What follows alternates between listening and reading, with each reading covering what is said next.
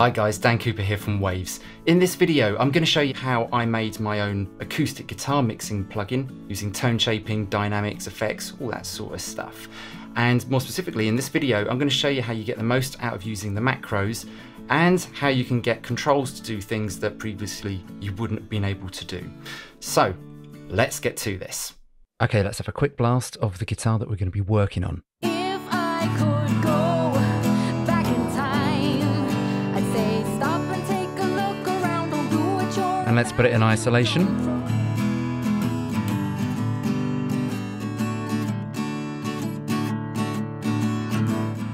The tone sounds a bit muddy. It's got a bit of harshness at the top end as well. And it being a mono recording, to my ears, just sounds like it's getting a little bit lost behind the vocals. So it will be nice to add a little bit of width to this and a bit of interest just out there in the sides.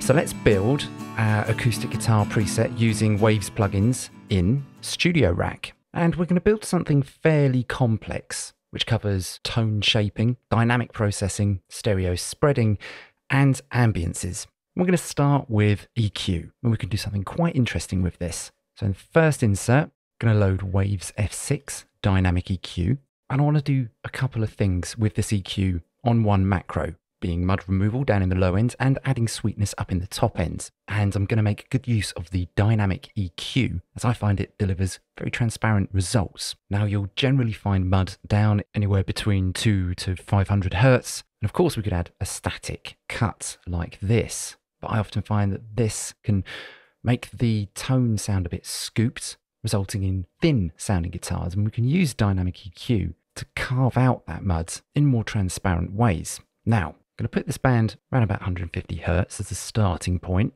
It's got a fairly wide Q on default, going to leave that in place. I know I quite like slow attack, quicker release for dynamic EQ, but experiment with these for yourself. Everyone has different tastes after all. And let's just set up for now a quick bit of dynamic EQ using the threshold and the range. So we'll lower the threshold until we start getting some compression going on, and then adjust the range to get some mud removal going.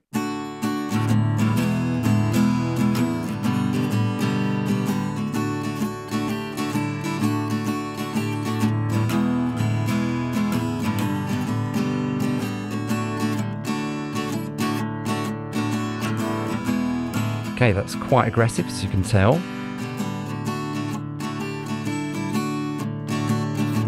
So it's not really doing anything. Now we've got that dynamic EQ working on the muddy range, which is nice. But as I said, I also want to be adding some top end air as well. So if we use this band over here, number 6, make that into a shelf. Just make sure that works, which it does by adjusting the gain.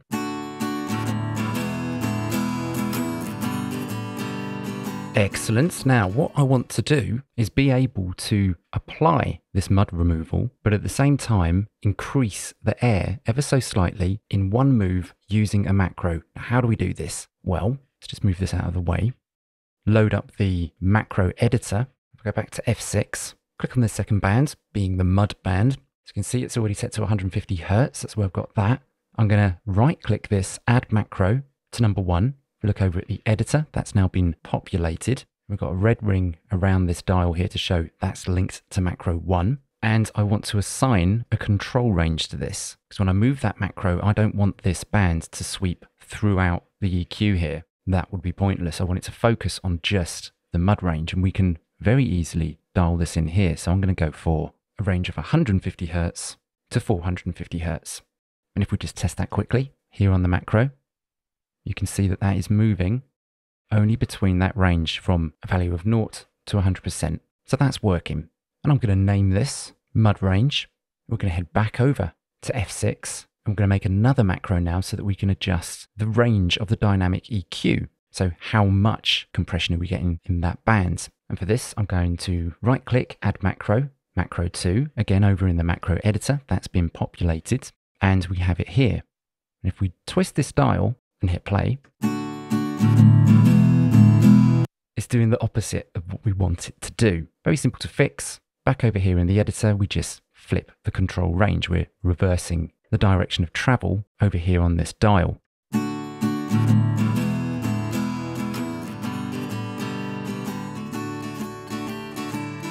So we get to 100% over here on the macro, and we're getting a larger range, which is what we want. But the problem is when you've got it at 0, we've got expansion, which is not what we want. So to get around this, back over here in the editor, we need to set a control range. And that's going to be from 0 to -18. Again, let's have a little play and see if that works. Perfect. So we can set the amount, the range, and sweep around the muddy frequency until we feel that our guitar sounds better. As I said earlier, I want to add a little bit of sweetness while we're increasing the range, that being reducing the mud in this acoustic guitar. Now, back over to F6, band 6, which is going to be our high shelf, we can simply add the gain, right-click to macro 2. Again, this is populated over here in the macro editor, but you'll notice now that we've got a high shelf that's taking away top ends. It's not what I want. Again, control range, we can set its minimum to be 0. Let's just test that out. So we're getting dynamic EQ and a gentle lift in the top.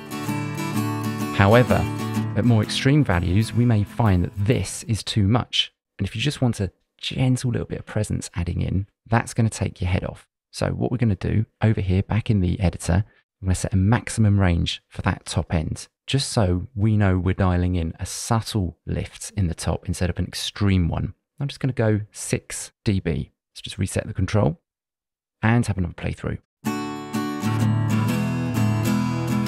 Notice now that we can be quite extreme with that mud removal. And the top end is much more subtle.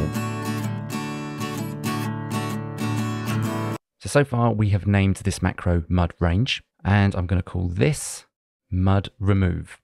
So we're done with F6 now. We can close that down and we can add another Waves plugin into our own custom StudioRack plugin. And I'm going to go for DeEsser. Some acoustic guitar recordings can sound a little bit harsh in the top ends. Of course, you could EQ this out, but I find DeEssers do a really good job of helping to tame that harshness. Set the frequency to around 3K, and I'm going to add the threshold to macro 3. I'm going to rename this D-harsh. Let's just give it a quick go.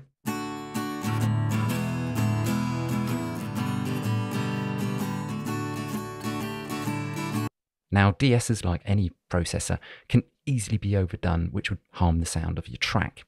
Now, at the minute, it's set up for the wrong direction of travel here. So again, let's jump into the editor, switch that around here with this little button. Let's check that that's working. So value of 0 over here on the macro, you turn it up, it brings the threshold down. However, I don't want this to go too far, so I can set this value as its maximum. I can go in here and say, at its max, I want it to be -40. Just give that a go. So 0%, threshold is at 0, maximum, doesn't go any further down than that. Perfect. Now let's do another layer of tone shaping. I'm going to use an instance of Q2, very straightforward EQ filter. It's only got 2 bands. That's all I need for this. Let's engage both those bands. First is going to be a high pass, also known as a low cut. And the second is going to be a band pass, just on the other side of that there. So we're going to have a little bump that I find quite useful when you're doing low cutting. It's great for maintaining a bit of tone where you need it, while the roll-off takes away stuff that you don't need. And we're going to do a similar trick that we did with F6, and we're going to control the frequency of both of these so they move at the same time, as you see here. And as you see, we've got macro 4 available, so I'm going to add macro 4 to the frequency of band 1, macro 4 to the frequency of band 2. Over in the editor, these pop up. And let's see what happens as we turn the dial. They both move at the same time. And we can further adjust that little resonant bump there. And as you can see, those two move together very nicely. And I'm just going to call this low cut. And let's have a listen.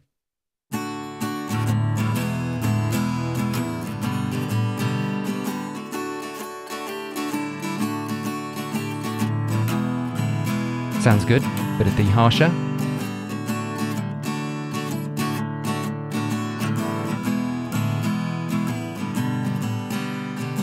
Before and after of the 4 macros we've already set up.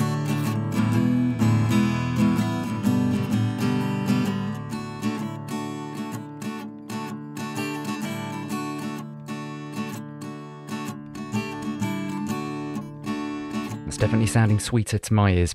Now let's look at some dynamics processing, and I like to use the CLA 76 being a FET compressor. It's a very fast compressor by nature, and I find that they work very well on acoustics. And let's load this in.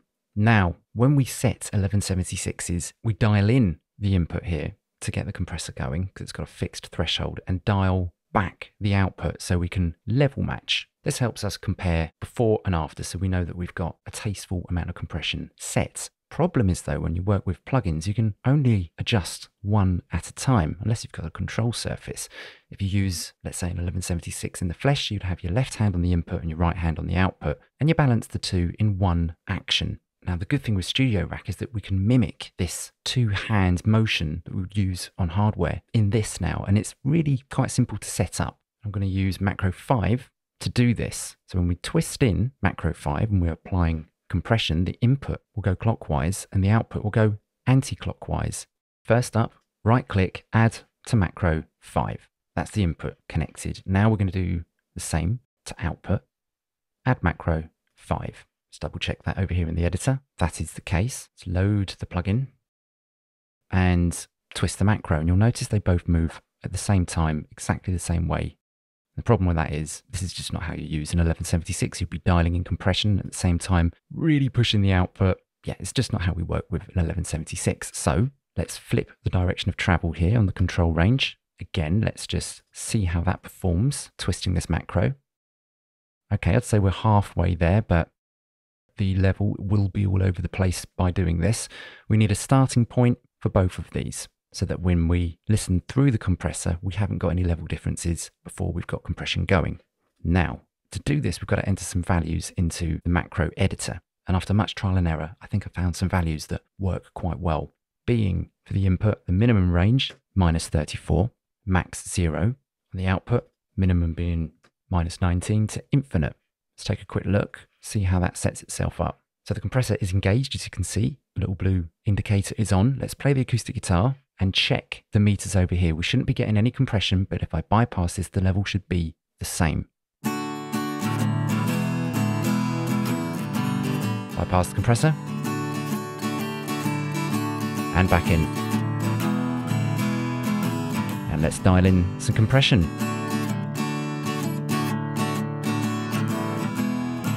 There we go. Got some compression. And the level difference didn't change that much.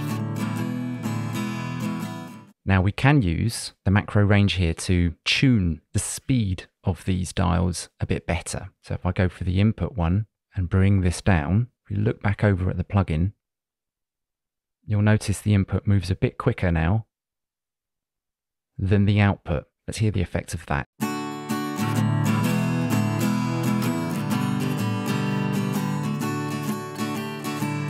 Which I think does a better job of maintaining a consistent level from the compressor. And I've left this one for the output left at 100%. So I'm pretty happy with that. Just name the macro comp 76. And the next macro, what are we going to do now? Well, as I said earlier, it would be nice to be able to add a little bit of stereo interest to this mono acoustic guitar. And a plugin that I feel has a really nice doubler is in this, Wells VoiceCentric. And I'm only interested in using the doubler section. So I'm going to turn off the reverb and its main wheel here that has lots of other processing. And I'm going to right click. I'm going to add macro 6. Just that simple. And if you notice, this macro has automatically named itself doubler after this control. So one less thing for me to have to do.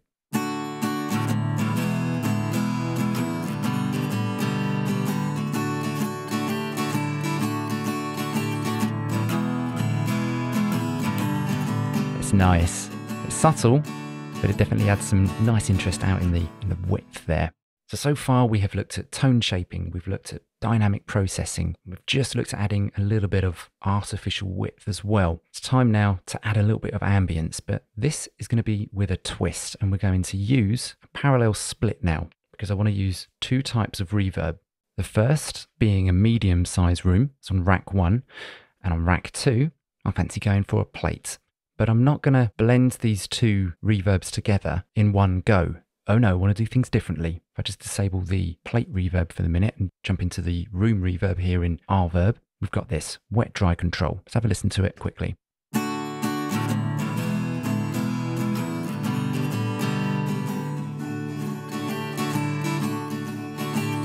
Sounds nice. Bit too much up here, I say, but I think it sounds nice if it's subtle.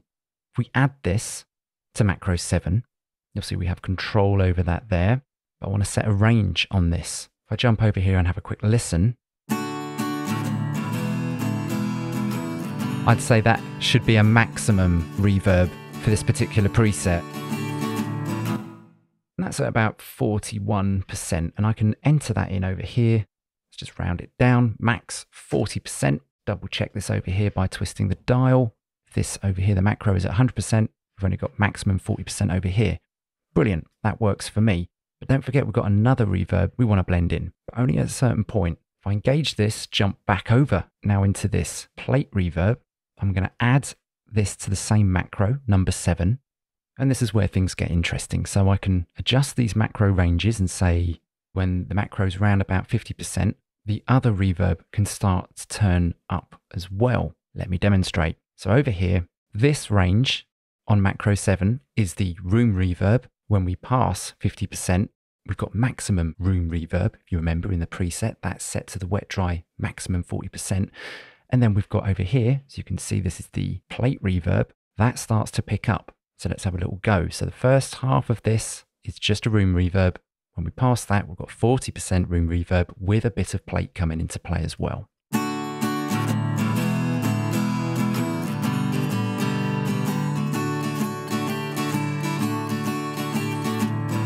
Now for the plate.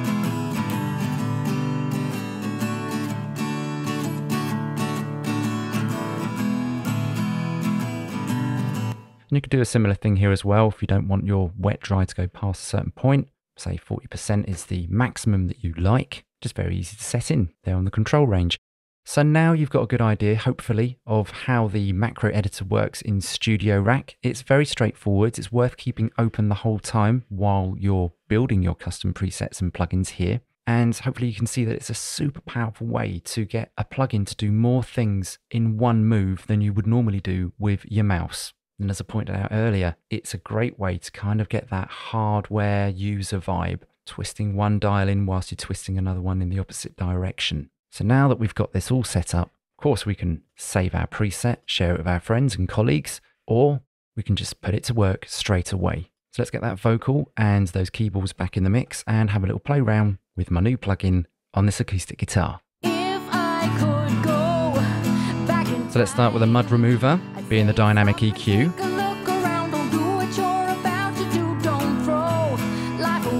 Adjust the range, make sure we've got the right area we're reducing. A little bit of deharsher. Low cut.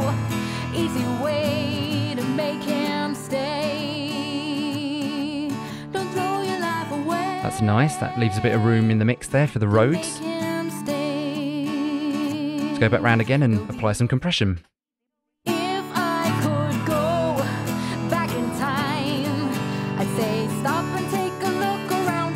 Touch a doubler.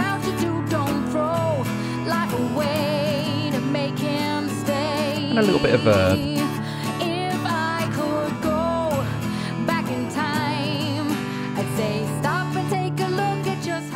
Do a quick before and after.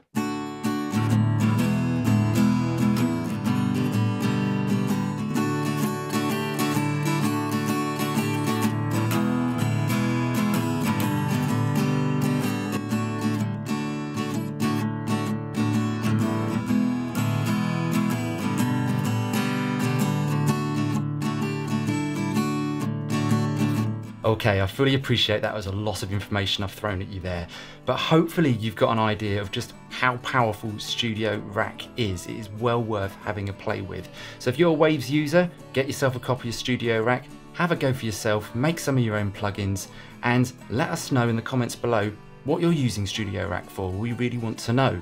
Anyway, hope you guys got something from this video. I'm Dan from Waves, and I'll see you again soon.